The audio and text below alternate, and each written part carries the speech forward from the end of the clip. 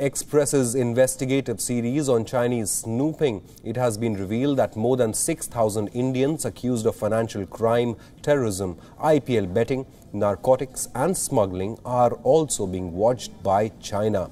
China is not only monitoring these prominent Indian personalities, other high-profile entrants too are in Zhenhua's radar.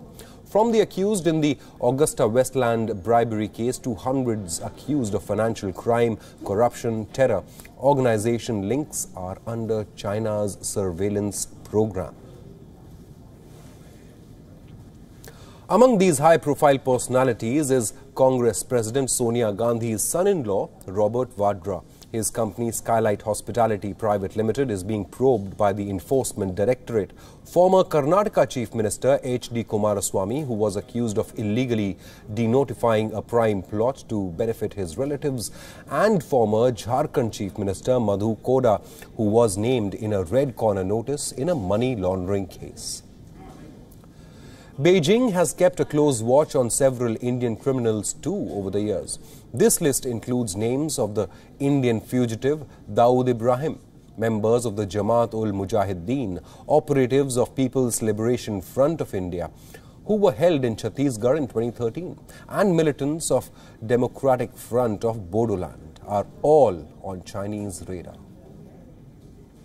Then there are certain high-profile corruption cases that China has been snooping on, from the companies founded by friends of and family of former Satyam Group chairman Ramalinga Raju to the fodder scam corruption scandal and the Vyapam scam involving Madhya Pradesh Professional Examination Board. All are under China's radar.